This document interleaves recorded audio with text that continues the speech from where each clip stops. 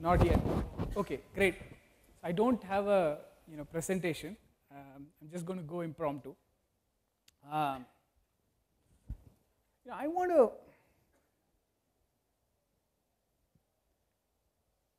take a little time of yours today to make you think about your perspectives on product, your perspectives on services, and think about whether there may be a different way to think about both of these things. I feel a company like MuSigma did not get started with a vision or fantastic execution. It got started more through a belief system. And at the center of this belief system is this perspective that everything about the world is changing on a constant basis. And the only thing you can pretty much say is that change is actually accelerating. So I probably may be quite unpopular with you guys after what I'm going to say. So I just want the NASSCOM guys to know that I may need security while going out. So here is my perspective. I feel that we all in our lives have perspective to be different, especially sons have a perspective to be different from their fathers, right? And that has led us to do things and be motivated in very, very different ways. I know that because I have an 11-year-old, and the one thing he does not want to do is be associated with anything like analytics or big data or decision sciences. He's very, very sure that it's pretty uncool. And in his case, my wife is also in this space, so it's double uncool. So I thought about that, and I said, wow, why is this happening? I think there is a little bit of individualism in all of us, and we want to exhibit that individualism in one way or the other. And in some ways, we even want to express that individualism so much that we want to impose it on our children, right? And say that you lead my life and lead something that I could not do. Khalil Gibran says it very interestingly when he says that children are nothing but life's longing for itself.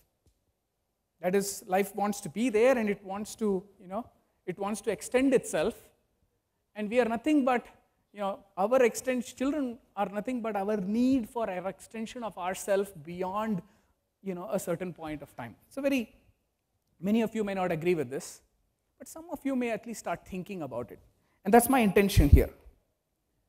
So from that perspective, from an India perspective, who are our fathers? We've done very, very well. 1992, we got some sort of liberalization taking place. By 1996, we had a big boom in the services industry. I went to school at a place called College of Engineering, Guindy. And the best thing I did in my engineering school was that I met my wife. And I met Ambika when I was 17 years old. Proposed to her pretty much immediately. I was precocious. I had also proposed to my French teacher when I was 7 years old. So Ambika pretty much took some time. She's the cautious one, and she accepted that I should at least meet her parents. By the time we were about 20 years old, and there was a condition that I should get a job. Me and Ambika shared the same rank in our class. She was the 4th rank, and I was also the 4th rank, she from the top and me from the bottom. So, you know, and I was like, man, I mean, how do I get a job now with 4th rank, the bottom, you know, everything's happening, 1996, it's a very different time, I mean, from now. And here comes our savior, Tata Consultancy Services.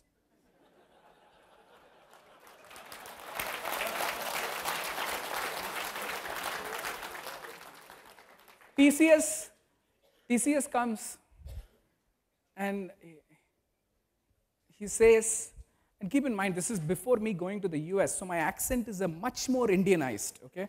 I believe I've not become so, American while going to US, but at that point of time, much more Indianized.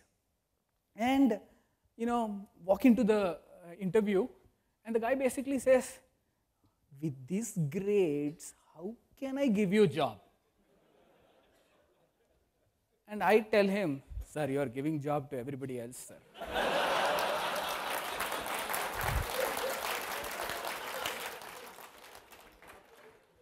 And mark my words, I was like, he laughed. He laughed, and it was a genuine laugh. It was an authentic, we connected.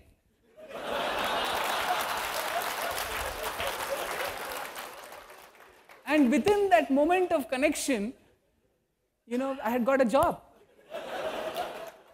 And walked out, and I was looking at all those guys who had really worked very, very hard in the last 4 years. And I was like saying, boss, I am enjoying this. Not because I got the job, but because you guys worked so hard during the next 4 years, and both of us have the same job. But, the beauty of what I'm trying to tell you is that what TCS, Infosys, Wipro did is pretty amazing. Cognizant, these guys are quite amazing. They are our fathers. They gave us something on which we can build on. And sometimes we don't say thank you enough.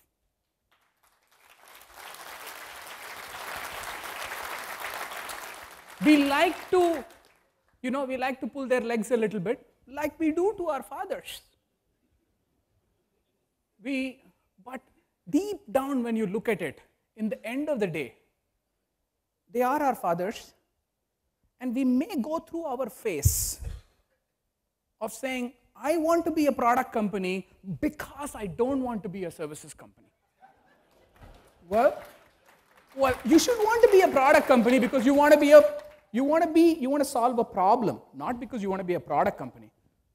And that's been my problem in the world, is that your intention comes from something negative, right? So, my perspective is that there's a little bit of that going on. And I believe if we want to unleash the power of what can happen in this space, we got to be thinking about the problem space, and thinking about what is the right way to solve the problem for a particular problem. We should think about the why first, then the what, and then the how.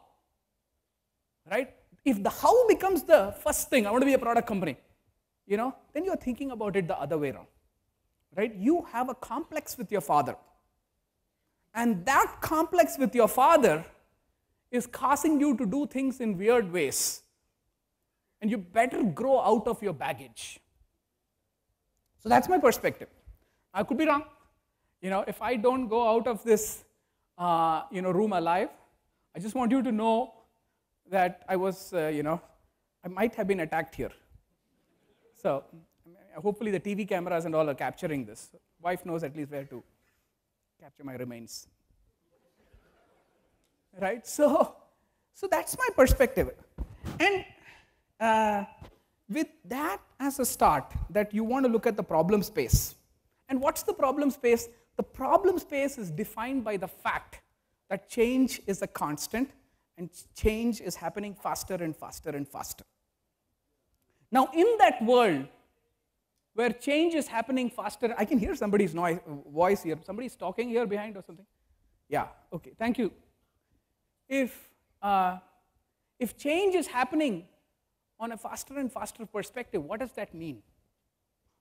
Let me throw a few things out which you guys will appreciate. Knowledge management is key to companies. Pretty same. If you want to do something, make sure, if you want to do something that is very complex, make sure that you have a few experts in that area. Pretty same. If you are creating some intellectualism, then protect it with intellectual property. Protect it so that you have it and not somebody else. Make sure you create IP. Products are built with IP. Pretty same. Then I'm going to tell you that what MuSigma does is pretty insane. And I'm going to tell you that it is built on the fact that change is happening on a constant basis, and in a world where change is happening on a constant basis, it's not knowledge but rather learning that is important. And learning is d by dt of knowledge. On a constant basis, knowledge is getting destroyed and new things are coming through, and if you are focused on accumulating that knowledge rather than thinking about destroying it, you're not thinking about learning. The person just wouldn't stop. Maybe he can be here. The second perspective is that it's not experts who are going to change the world, but rather experiments. And experts have the least propensity to keep asking questions. And therefore, you need to be thinking about experiments on a constant basis. And the third perspective is that the new IP is no more intellectual property, which is closed, but rather interdisciplinary perspective of mixing multiple disciplines together and connecting and completing ideas rather than competing on ideas. Because ideas want to complete themselves. They're all like swimming, saying, who should I link with so that I can complete myself? So this perspective of change, which is learning over knowing, extreme experimentation, and the new IP, which is interdisciplinary perspective, means that you have to think the problem space has to be thought of differently. I look at the problem space the following way. There's a hot pav bhaji plate. Okay? In this hot pav bhaji plate, Ravi identifies with it, I guess. So me too. I love a hot pav bhaji plate. I'm half from Bombay and half from Chennai. So in that hot pav bhaji plate, which is the world that we live in, you throw a few drops of water on that hot pav bhaji plate. What happens? Zzz, it sizzles. And you're gone. The problems go away. That's the world in which we live in. Problems are coming and going, right? Now, in that hot pav bhaji plate, we have to figure out solutions. Things are happening. Change is constant. Change is accelerating. The pav bhaji plate is very, very, very hot. You have some old pav bhaji left. You have to mix it with some new vegetables, mix it and say, serve the guy, right? And by the way, that old pav bhaji is actually quite tasty, right? Try it sometime. It may not help your stomach, but different. Right? So this is what is happening, and guess what? Our fathers who are in the services space, the systems integrators, they have built a lot of things. They have built a lot of systems. Business and technology make up systems integration, and all the process has made them less agile. My alumnus, consulting, business and math, extremely flexible, but not very scalable. I can solve problems at $300 to $500 per hour, but not many people who went to school at University of Chicago or Harvard or Stanford, who then went to work at McKinsey or Booz Allen. So that's not scalable either. And then math and technology have created, quote unquote, what is today's products, right? And products are not flexible because as the problem changes, the product cannot change. Because the problem is thought of and the product basically is decided this is the product that will solve the problem. If the problem shifts, you're screwed. So in a world which is the hot pav bhaji plate, you need a combination of scalability, flexibility, and agility. You need a case, you need a mixture of math, business, and technology, and it's no more products versus services, but it's, I believe, a harmony between products and services, not just a balance. People say balance. What is balance? Work-life balance. It's work or it's life. You can have work or you can have life. Which one do you want? Work-life balance. It is work-life harmony. Work and life making each other better. You play guitar, I play piano, drums, and if you play guitar separately, I play drums, and then you play guitar separately and I play drums, it's not fun. If we figure out a way to mix with each other, that's when it's really fun. Because learning happens when you're around the problem. And you can't be around the problem in the pure product world. Services helps you be around the problem. Oh, the problem is hanging, I'm hanging around the hoop, I'm hanging around the hoop, and hey, I have the ball, I can basket it. On the same time, scalability doesn't happen with pure services easily. So you need, in a world where you need scalability and you need constant learning, you need to have a harmony between products and services. That is the point that I'm trying to make. I have 40 seconds. I'm not going to go over it, unlike you, Naveen. So, so that's all I have to say. And anything more, I will answer as questions. So 27 seconds, back to you.